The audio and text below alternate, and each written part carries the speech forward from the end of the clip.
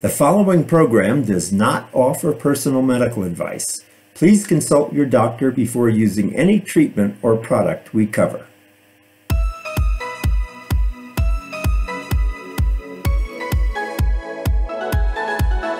Welcome to Go to Health Media with your host, Jonathan Marks.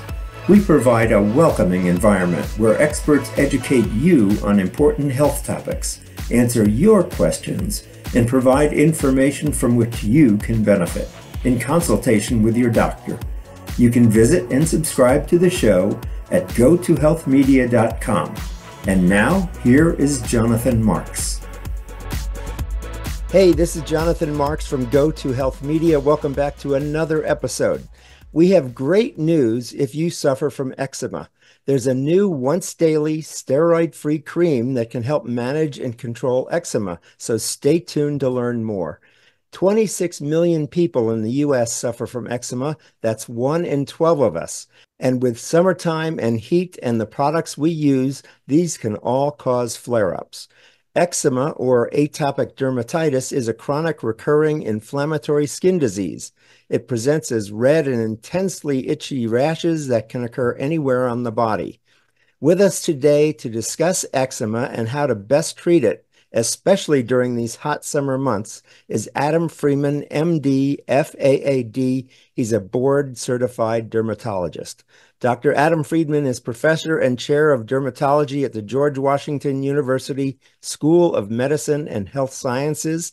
He's also the director of translational research and the director of the supportive oncodermatology program in the Department of Dermatology. Welcome to the program, Dr. Friedman. How are you today? I'm great. Thanks so much for having me here.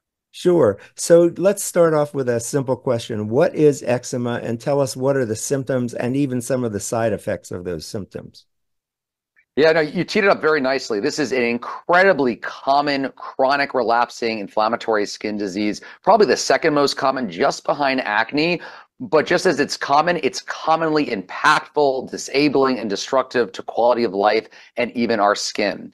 The clinical presentation is extraordinarily varied, and gender, age, even skin tone can impact the appearance of this condition, which can make making that diagnosis a challenge. However, to me, I feel like there's one unifying theme across the spectrum, which is an itch that feels incredible to scratch.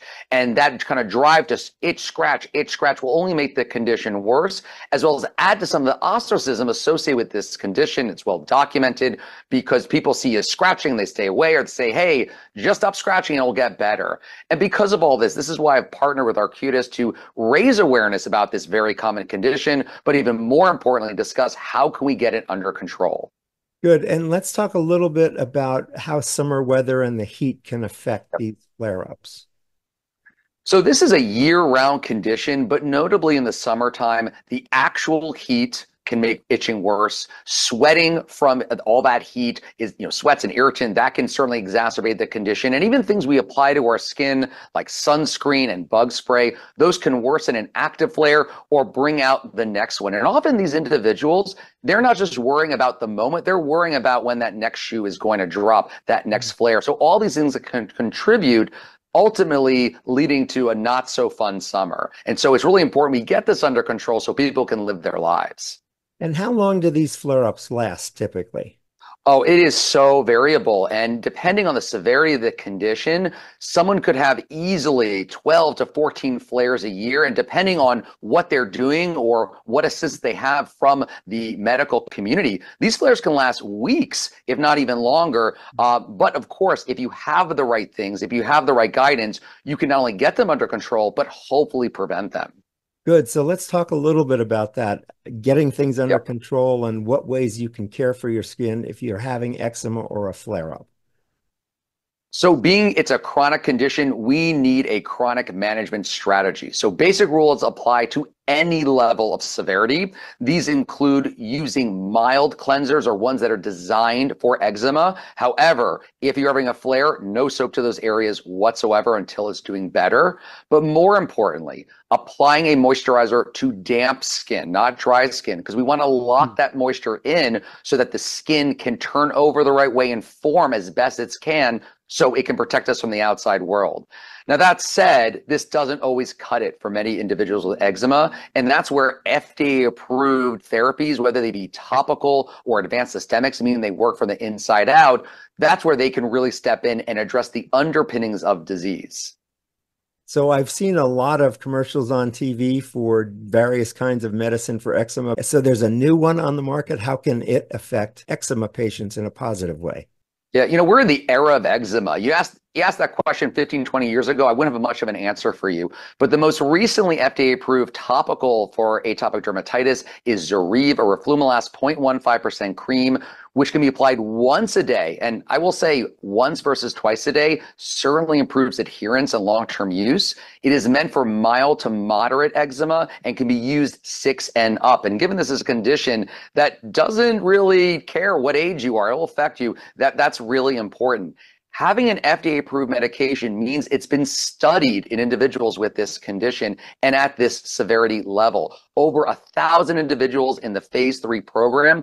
And what that translates into is we know what it's going to do, how it's going to work, but also we know about safety and tolerability. And overall, this was a very well-tolerated medication. The most common side effects included nausea, headache, and site application pain. But this was only in a few percent of this large cohort of individuals studied, meaning that patients can feel confident that if they use this, they will tolerate it and they can use it throughout the course of their condition, which for many can be lifelong.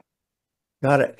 I know you're very familiar with this, but just for our audience, you mentioned phase 3, and this is part of a clinical trial process. Can you very briefly describe phases 1, 2, and 3 so we understand the process medications go through before they get approval? Absolutely. It's so funny. I have patients say, oh, it's a new medicine. I don't want to be a guinea pig. Well, they've missed that opportunity because to your point, there are 3 phases for FDA approval. Phase 1 is purely for safety, toxicity, and this is usually only in a handful of healthy individuals to make sure that something isn't dangerous.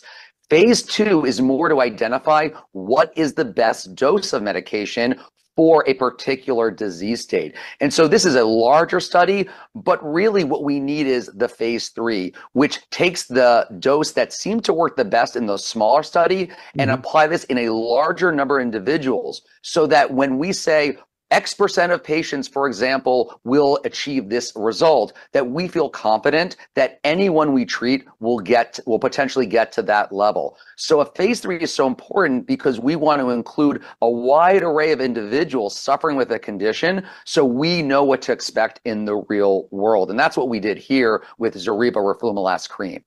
Great. So thank you very much for explaining that, because if you're trying, you said a very important thing. If you're trying a quote unquote new medication, you're not one of the first to try it. It's been through clinical trials and it's been proven with a lot of people to have a certain effect at a certain dose level. So you're saying take this medication. It's topical. It's not an injection. It's topical. Do it once a day. Do you need a prescription for this, or is this over the counter?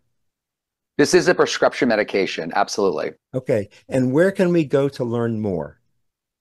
So obviously coming to someone like me, a board certified dermatologist, but even easier would be to go to Zoryve, Zoryve.com for more information about the medication as well as atopic dermatitis. Great. And spell that for me once again, doctor.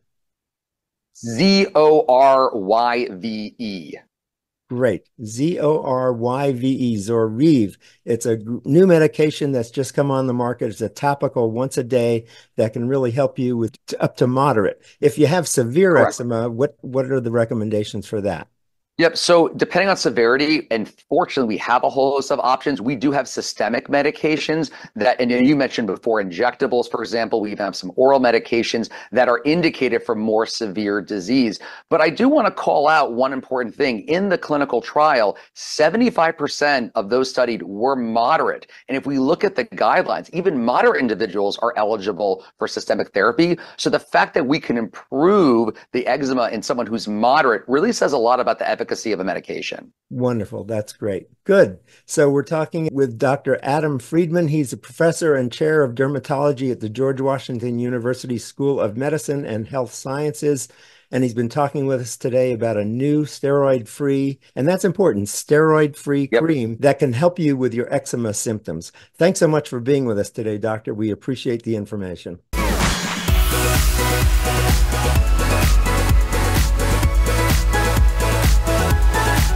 Thank you for tuning in this week to Go to Health Media. Be sure to join Jonathan Marks and another health expert next time. You can also catch the program on your favorite podcast platform. Until our next show, be sure to visit us on the web at gotohealthmedia.com and elevate your life.